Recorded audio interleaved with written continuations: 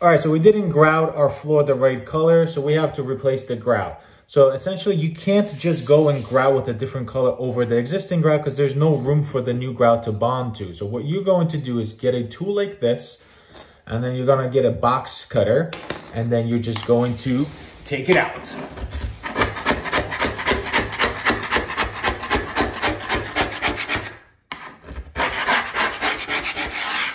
So run that tool first, then take your box cutter and then run it on the edges of the tile, like this.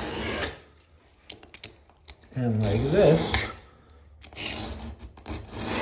A couple times.